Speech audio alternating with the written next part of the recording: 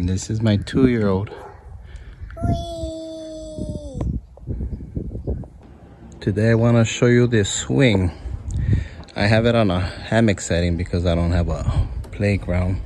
You can put it on a playground or a tree, hang it up. I really like these straps. They're adjustable. You could slide it to make it longer, shorter. And it comes with these straps in case you want to put it on a tree, and these really heavy duty clips. You could tighten them so they won't fall out of place, which are really good. So 2 clips, 2 straps, and the swing. Let's try it out. So you see, this is my daughter. She weighs a little over 60 pounds, so it supports her.